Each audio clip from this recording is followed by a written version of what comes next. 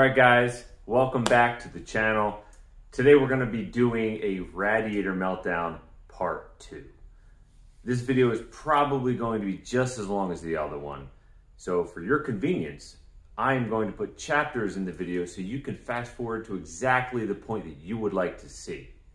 Unlike before, where you could be scrolling. Yep, oh, no, that's not the spot. Let me scroll a little bit further. Yeah, that's the one.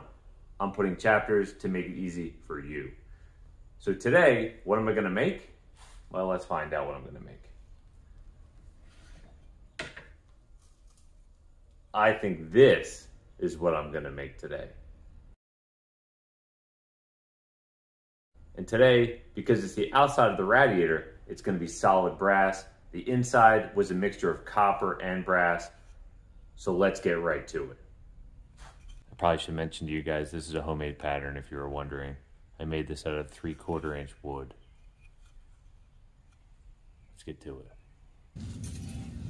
All right guys, here we are again, back at the vise. In order to fit these radiator ends into the crucible easily, I'm using the vise to smash the heck out of them and crumble them over just to get them to fit into the crucible.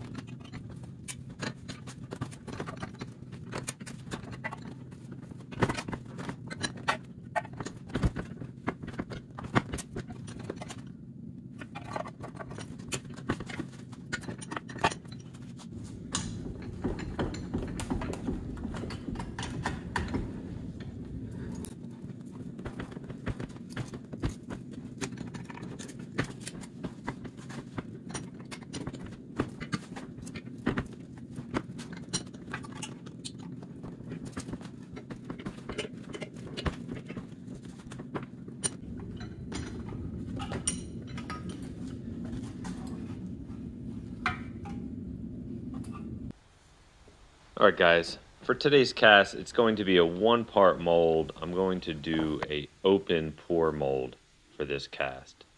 I'm going to start by putting some talcum powder on top of the pattern so the sand does not stick to it. Then I'm going to riddle on some sand onto the pattern to capture all the detail as possible. And then fill the remainder of the mold with sand.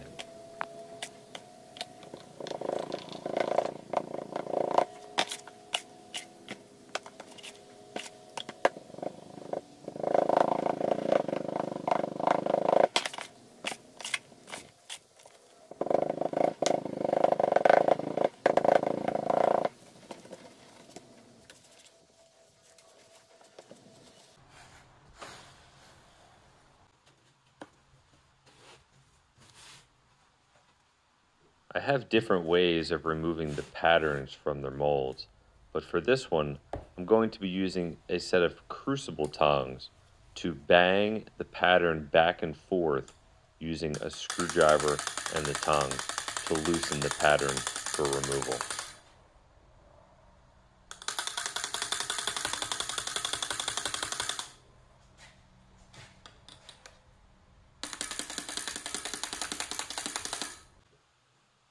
After loosening the pattern, I'm going to be using 2 3-inch screws and gently remove the pattern by pulling upward.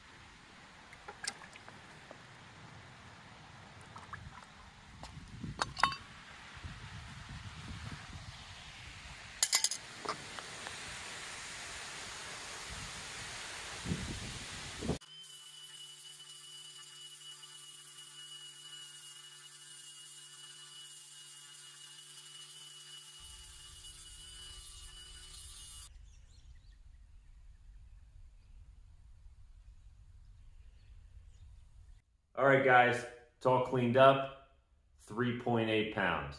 Let me know what you think in the comments below. I think it came out fantastic. It's got a great shine to it. If you like this kind of stuff, please consider subscribing and stay tuned for the next video. See ya.